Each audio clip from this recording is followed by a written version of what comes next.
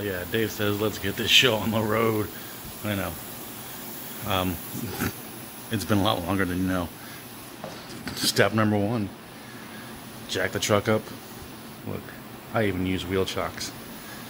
Do I need to tell you to use jack stands? Yeah, use jack stands. Take the wheel off in your preferred wheel removal method. Then, get some nice weather. Maybe not. That's okay. Let's see. Music check. Beer check. Let's get this show on the road, dudes. Yeah, okay, a little awkward. Sorry. Yeah, I got a couple of mounts. And I hope the music's not too loud. If it is, I guess I can just do a voiceover. Alright. Break drum. Look at that. Yeah. Chances of getting off, some to none. That's okay. Because automotive engineers thought of this. And they give you these little threaded holes here that you can run an M8x125 volt into to assist you. I have air. Nope. Oh no, that's right. Yes, this is going to get loud. Sorry. And the phone is right by this. Sorry. All you do is just drive them in.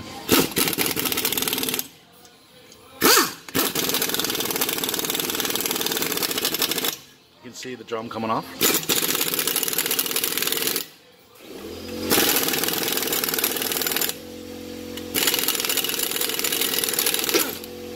Shazam! I think I'm all the way off.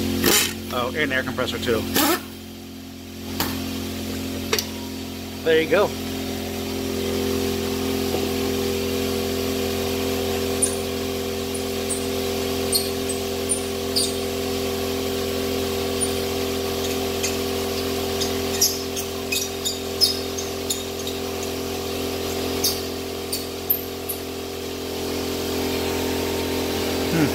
Yeah, thanks to Movie Magic.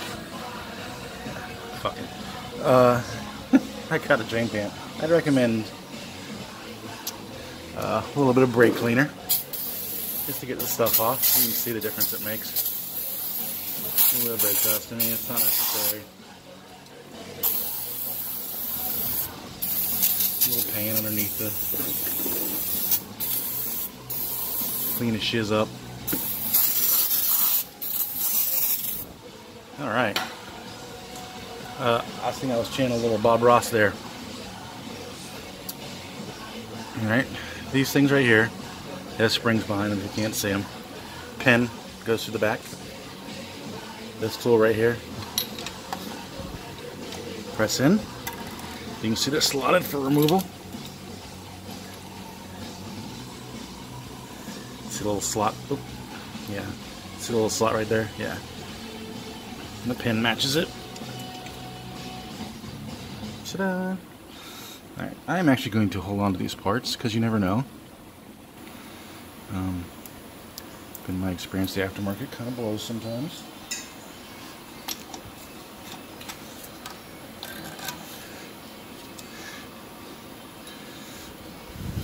Same thing on the other side.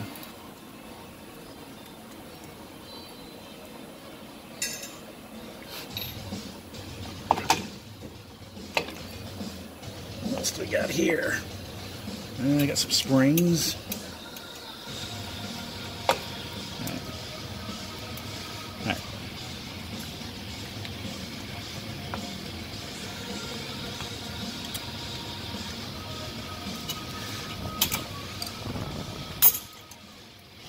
Alright. In all honesty, you just, just have at it.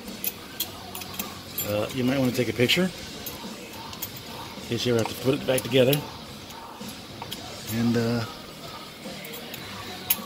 it looks like I didn't. That's alright, I have video.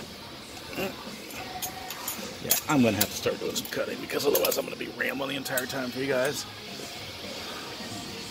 Got the adjuster doohickey, the locker. I think there's a big spring up there. Yes, there is. If you don't have the right tools, the brake tools, There are ways to do this.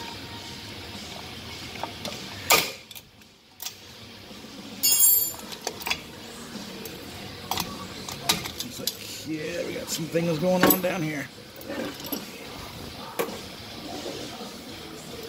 Come on. Alright, I got some springs. More springs. The bell crank on one side.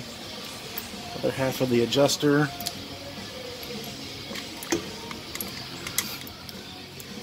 And I have about 2,000 miles on this. Sorry. In case you haven't noticed, I have never taken these apart before, so I'm just kind of, I'm feeling around. You know, it happens. Alright, I'm going to pause it here because I'm hoping if you got this far, you can take apart brakes. So, that's it. I mean, really, you just saw what I did. It just came apart. Next thing I'm going to do is pull the wheel cylinder off and go from there.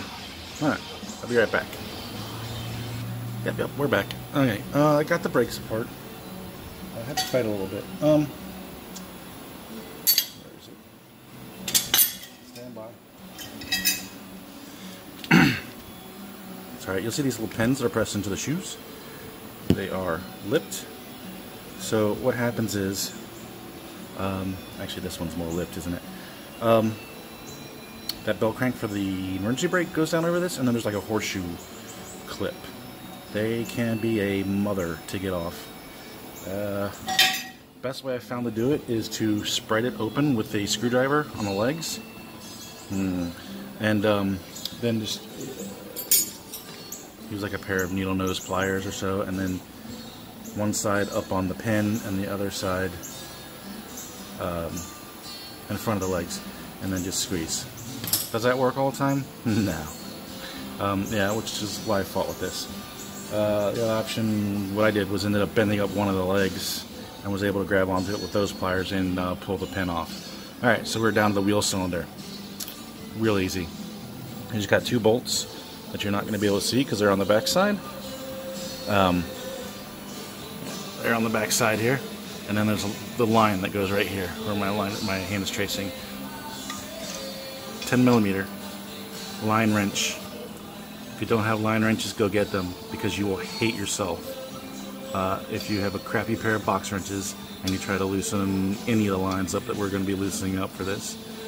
At the very least, use the line wrench to break it free. You can, after it's broken free, you can either do it by hand or with a regular old 10mm box wrench. Okay, once the line is broken, brake fluid's going to come out. Oh no! They're basically Zerk fitting covers. Put this on the nipple on the brake line, and you won't make quite as much of a mess. So, let's get to on brakes, wheel cylindering this thing, and well, after that's the fun part.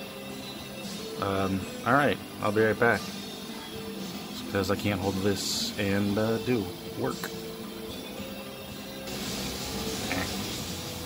Alright, wheel cylinder is off. I did forget to say something about the emergency brake. See that hole right here? Yeah, I keep taking. And so what happens is this feeds through. Two 10mm head bolts go through there. All you do is just thread through here, or go through here and thread into here, and just undo them, slide it out. And you can just set it aside for right now. The wheel cylinder, after you get the brake line out, you can bend it a little bit. It's going to have to be bent later on anyway. Another two 10mm bolts, and you are down to the backing plate. So, see right there? This is what holds the backing plate on. Well, there's four of them. You got two options here. You can do this if you want to save the backing plate and you don't mind doing the work.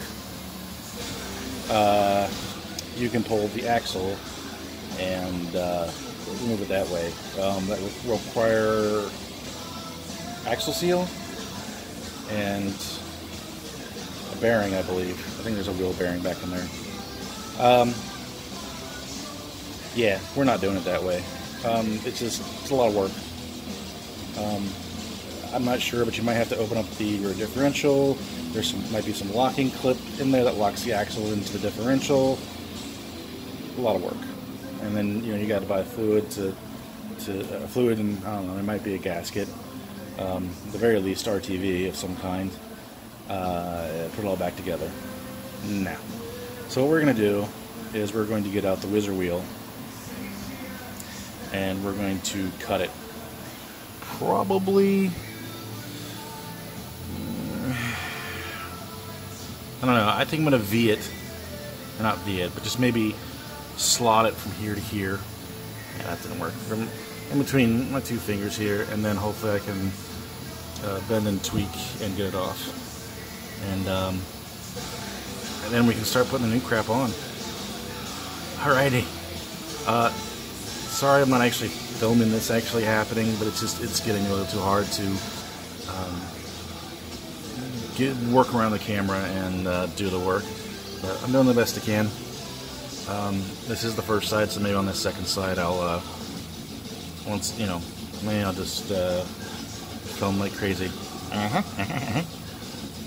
Alright, let's get the cutting. I like cutting.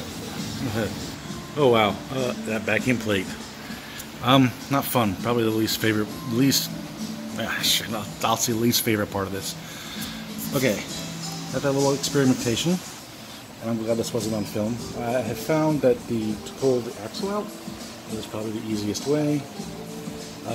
Once you undo those nuts in the back, they are 14 millimeter, I believe. Yeah, 14 millimeter nuts, not bolts. Nuts on the back that go through here. And you can see on the axle tube there where they go through. Axle pulls right out. Once you do that, you'll have the backing plate sitting right there, and 4 studs poking up through there. Knock the studs out. Dead blow hammer, your best friend. After you do that, you can leave the backing plate, which will be pressed up against the bearing housing here on the other side. Actually, you can knock that off. It might help a little bit to be able to turn stuff around. And then you just cut it off. You're cutting off a pretty big piece, and I threw away already to see how big. It is in the instructions on SOS's website. Cut out bigger than you need. I still had issues. I did a combination of the Sawzall and the cutoff wheel by my toe. Yeah, it's off. That's all I gotta say. When you're done, either while you're cutting, cover this part here, where the bearing is, with a rag or something, or you can do what I'm getting ready to do and blow it off, and then wipe off the axle shaft too. I was wrong when I said earlier about the other way to do this. It's not bad, but you're gonna need a press of some kind, because this bearing here is pressed onto the shaft. So you're going to have to, press the bearing off and then press it back on. It probably wouldn't be a bad idea to just replace the friggin' thing. And then, you can pretty much just undo the entire backing plate and slide it off. Up to you. Yeah, it wasn't fun doing this, but I did it, and it's off. I definitely learned from me. Take the axle out. There's just no way that you can do it with the axle set up there. I don't think you can hurt anything. There's a seal up there. Just be careful. It's not very expensive. I think it's like $8 or something. Yeah. Now we're ready to put things together, man. Let's go to town. Oh, this is going to be fun to splice together. Yeah. So here's the backing plate off the passenger side. Post knocking the studs out with a dead blow hammer. I highly recommend that. Sorry, I'm nodding. And also, take the ABS sensor off the back of the bearing housing. I'm getting tired. Alright. The cuts. You can see I missed on one side. I would cut down in this section because this thing gets in the way. Cut down here to the hole. Cut down here to the hole. You'll see why when you start doing it. Once you get down pretty much to breaking the top arc of the hole, you should be able to start bending it at least with a dead blow hammer, and then eventually with your hands. Once that does, the brake, slide off the axle, and you're done. Good. I think that's all I learned on the second side. You are going to need some gear oil to go back in there. I didn't lose any out of the other side for some reason, and then I pulled this side. It started coming out. I'm not sure how much, but it's something. Yeah, so I don't know. I guess it just gives me a chance to put some synthetic in there. Again, don't know how much. I'll get to that when I get to that. Oh, I know. See this little O-ring right here? Be freaking careful. It's right there. Be careful. I broke it on the other side. I didn't do anything. It's just, it was stuck to, I guess, the back of the bearing carrier, and it tore. I could probably find it locally if I figure out the dimensions of it, but I just finally ended up just getting it from the dealership. You know, we don't have to screw around. But this other side was fine. I'm going to stick this axle back in and start putting things together. Hello. Yeah, oy vey. This is not fun. You thought that you were out of the woods after you got the backing plate cut off. Oh, hell to the no, man.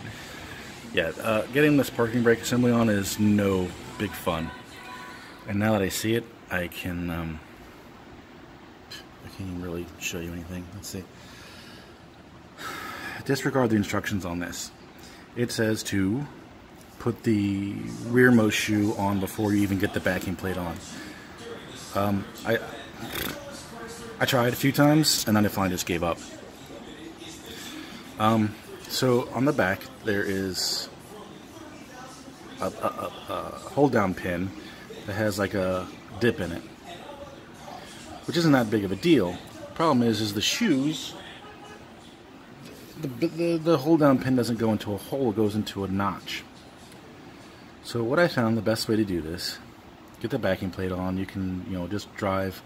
It's cut. There's a notch cut out of here in the bottom, so you don't have to do all the stuff to get it on there. Anyway, there's 3 M10 bolts that are shorter in the kit, and they go into the larger part of the backing plate as far as I can tell, and then there's a shorter M10 bolt that goes into the filler piece on the bottom. Here's the steps as best as I can remember. First thing is you have this green and the black spring up here. At least for the back shoe, it might be easier to put it into the hole that's in the shoe. It's around there or so. One more thing to hold on to, but just bear with me. Then put the pin through for the back shoe. As far as I could tell, the dip faces forward, so it's like this. Yeah, like this. Yeah, like this. And the bell crank for the parking brake sits behind it as well. So it's the shoe and the bell crank sit behind the hold down pin. I might have changed that later. That's what I found looking on the internet, and it also seemed to work better. You put 2 washers on this end of the pin, run it through. Before you even put the shoe up there, run it through. Put the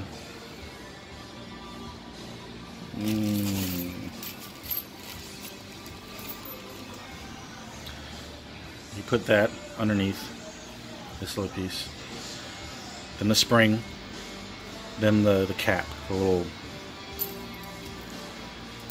the thing that I just dropped. That's the yellow circular spring that you put that in there. Okay? Then use your fingers to, like, you know, compress the spring and everything, and then slide the brake shoe in behind it. It works. You just have to watch when you're doing everything else to make sure it doesn't slide back out. After you have the back one in, if you guys do not have the tool that I cannot find, let's grab some. I need to grab onto it. Yeah, I'm on a roll, man. If you do not have this brake tool, get it.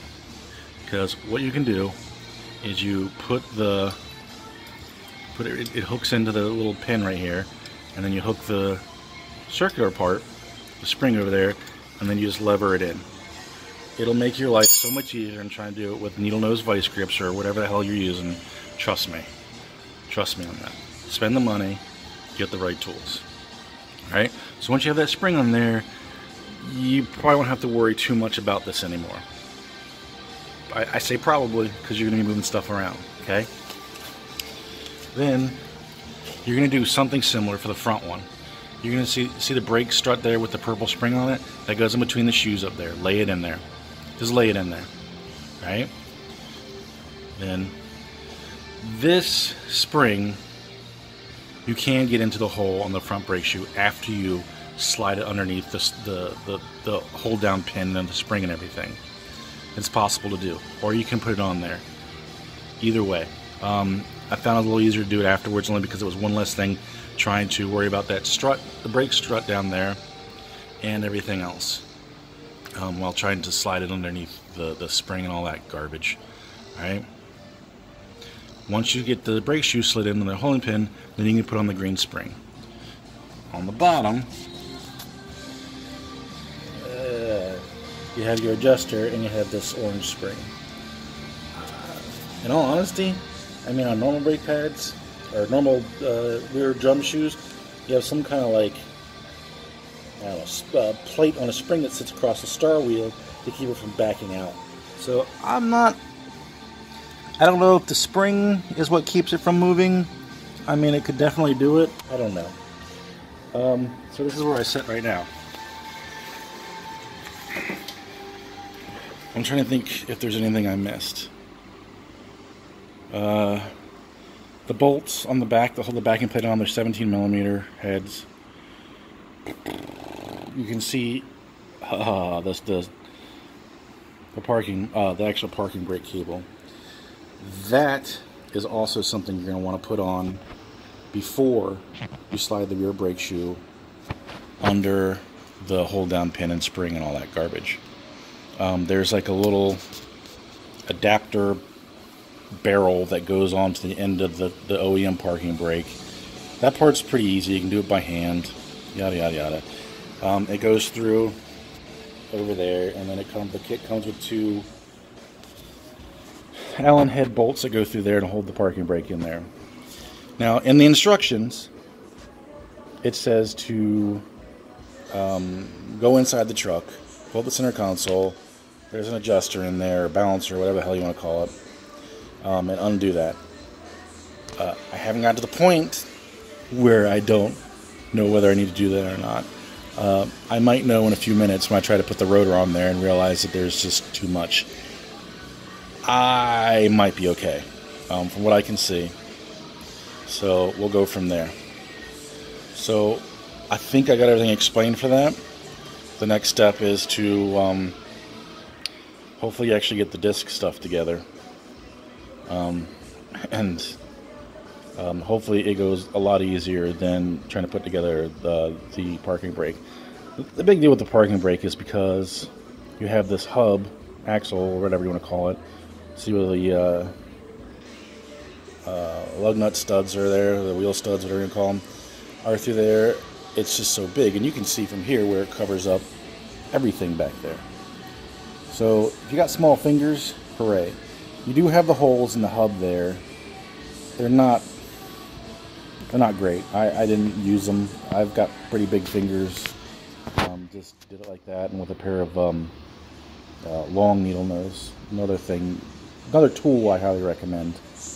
That helps. So, I'm not sure if I'm even gonna, we're on day number 2 now. After the whole O-ring thing, I was like, I'm done. And it was kind of late. The O-ring on this side did not tear. So I was like, well, let me get this done so that when I can get the other O-ring, at least I've learned, or at least figured things out and can move forward, hopefully faster on the other side. That's, we'll see. It is literally, now I have been screwing around, been drinking beer. I went off and did some other stuff. My wife has come out here and talked to me a few times. So I've screwed around, but this is just to get this one side together has probably taken me at least an hour. Now, I don't claim to be the best mechanic in the world, but that's just where I stood on it. And in all honesty, I think at one point when my wife was asking me why I do this to myself, while I was putting together this stuff, and she said, "Why do you do this?" I said, "Well, putting together this makes me realize why I'm changing over to disc. I hate drum brakes. If there's a performance improvement, that's just great. The brakes on this truck are not the greatest in the world. I will say that the braided brake lines did make a good difference in these in the brake performance, at least the feel. I don't know about performance. But I can tell you right now, I don't want to be sitting here every tens of thousands of miles doing drum brakes behind this thing. And after taking the OEM ones apart, oh hell no. There was way more pieces, way more garbage to go there. There are 3 springs in this. The adjuster, and there are 3 springs if you don't include the hold down pins, and that's it. It's simpler. Alright, so let's keep our fingers crossed. I've been talking for 10 minutes, which is probably the longest. I'm sorry I'm not showing this step by step. There's probably a really good thing on this step. I'm going to assume that you have some kind of skills and you've done brakes before, and the picture that the kit comes with does come in handy. You can find it online on a couple of the forums. It actually is not what's his name from SOS Performances, it's somebody else's. Don't forget to put lube on the backing plate, which I just realized I did, so I'm going to put some on there, some anti-seize or whatever. I don't know. On a parking brake, I don't know that it will make much of a difference, because you're not, you're just using them when you park. You're not using them like a drum brake where every time you hit the brakes, the brakes work. You know what I mean? So I'm going to do it anyway. I put on the back shoe. I didn't do it on the front shoe because I was busy cussing.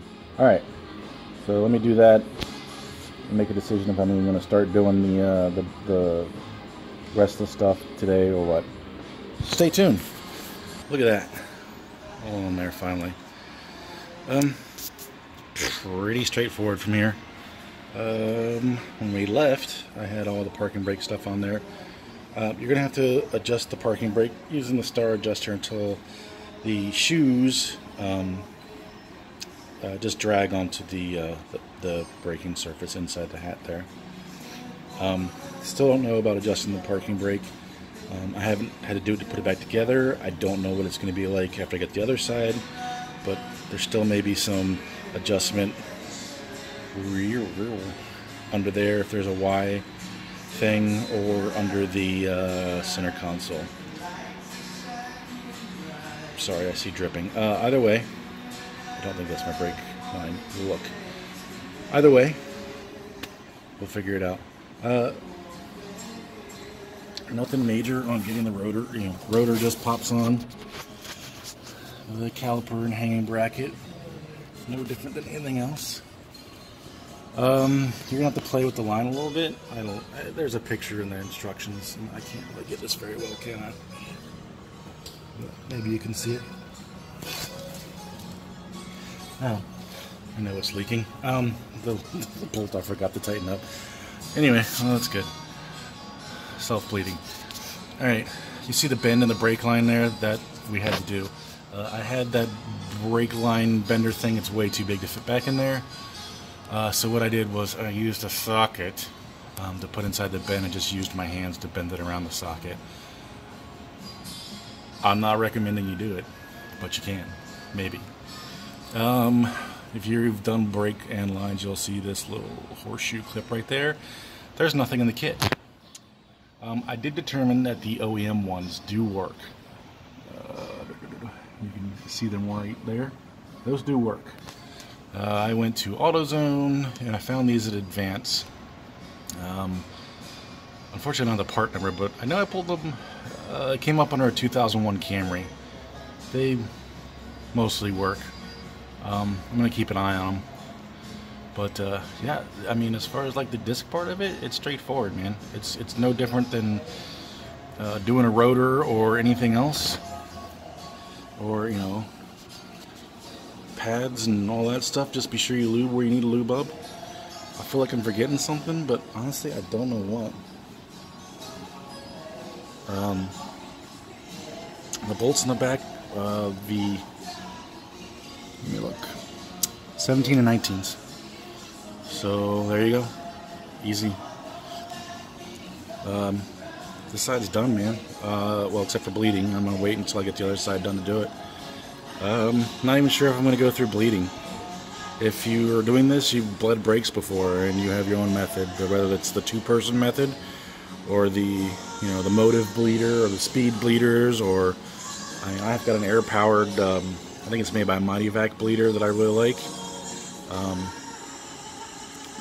Do the passenger side first, do the driver's side, get all the air out of the lines, adjust the parking brake if you need to, and it should be done.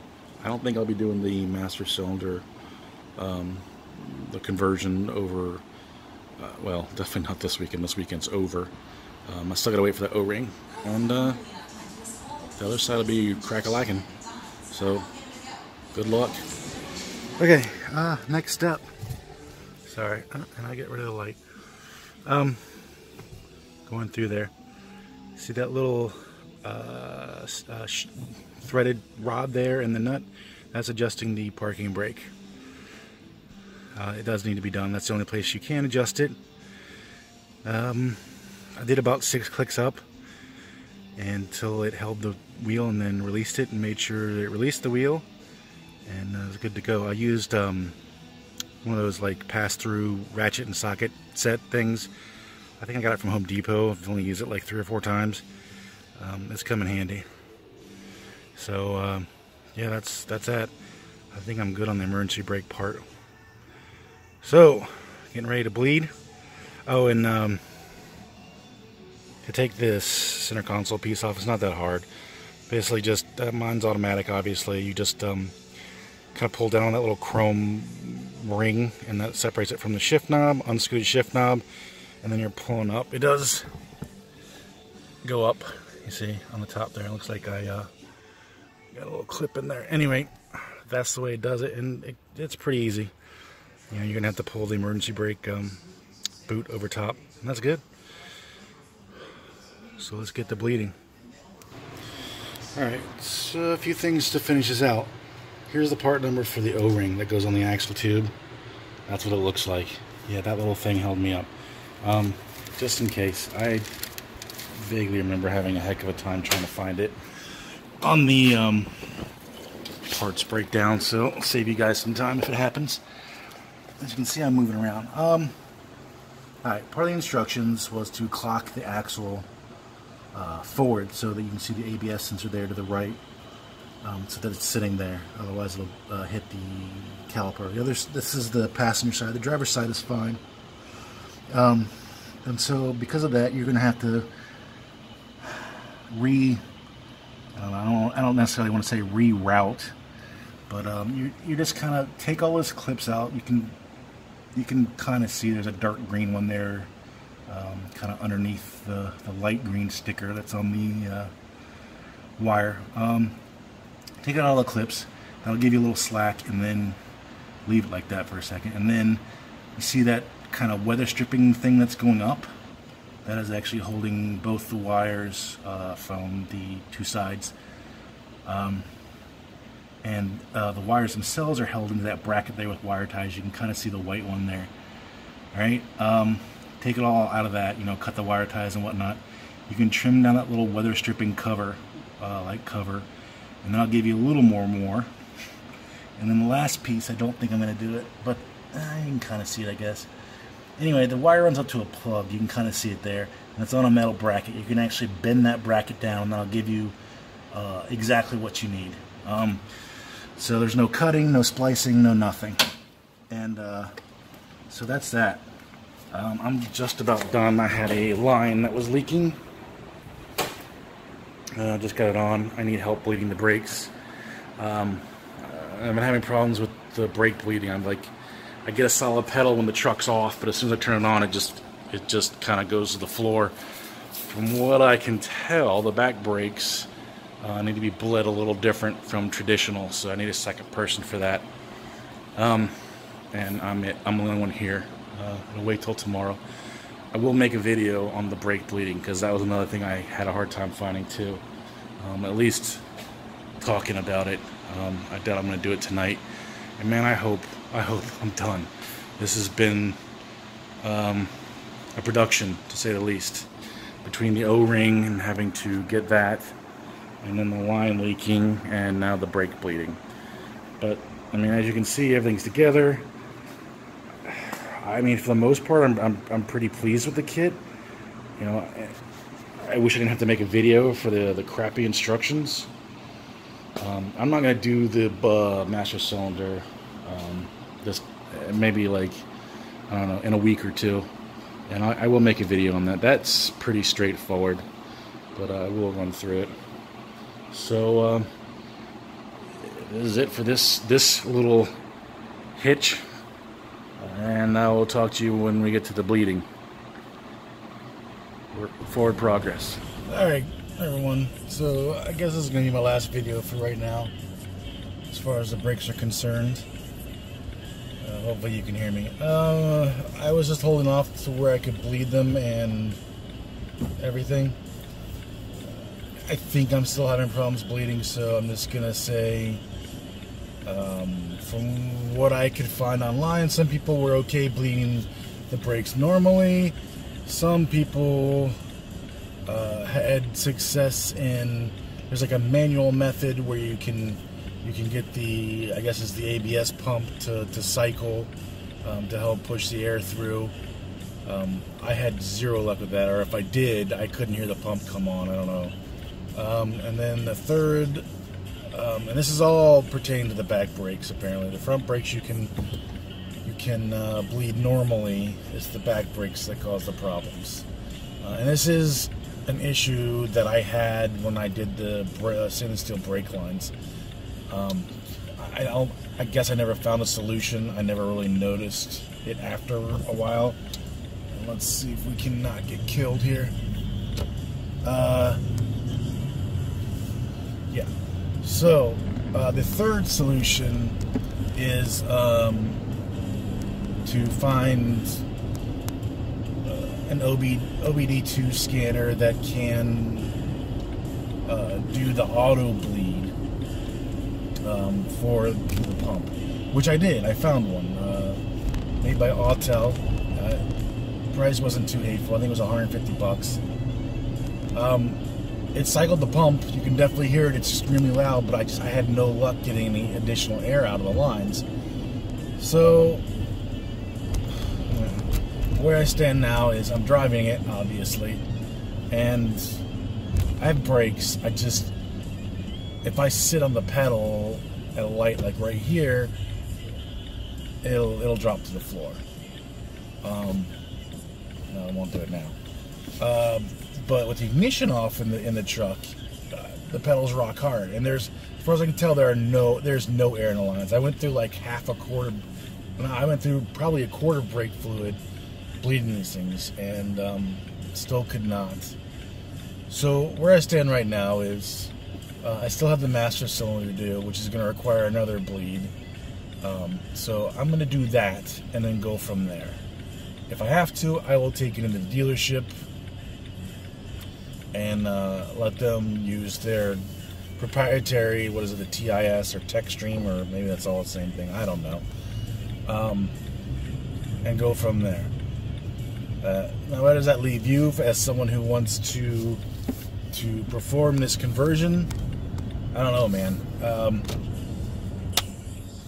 I don't want to make any assertions that could hurt you. So I guess I'll let you do your best judgment, and hey, you might get lucky. You might get a normal bleed and be good. I mean, theoretically, you shouldn't have to bleed the ABS pump. So maybe it's something I did previously. So I don't know. I wish I could help you, man. So this is it for the brakes. If you have any questions, post down below. I am going to separate the master cylinder video, and that way if someone's just looking for that, they can just, you can just find that. And then if I get a solution, which I better get a solution to the bleeding problem, I will post something about that as well. So, good luck to you. I'm not even going to comment on performance right now because honestly they feel real close to the drum rears. I did not expect any significant improvement, and even with the other master cylinder on there, I still don't. I wanted this for ease of replacement, ease of maintenance, whatever that might be. And I feel like I achieved that. Even if I have to replace the shoes for the emergency brake, it's still way easier than the drum brakes that were on the truck initially from the factory. Those brakes had a lot of moving parts. It's hard to see those moving parts because of the way the hub is built.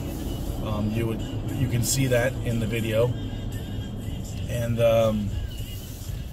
I have a much, I don't know, and I probably could have done this in the drum brakes, but my emergency brake is way better too. Those things were not fun to adjust. But at any rate, that's it. Again, if you guys have questions, just post below. I'm pretty good about getting back. Do I recommend this or don't I recommend this? I don't know yet. Up in the air right now. If anyone else has done this and wants to chime in, by all means do so. So, from, if you haven't figured it out, from our nation's capital, I'm out of here.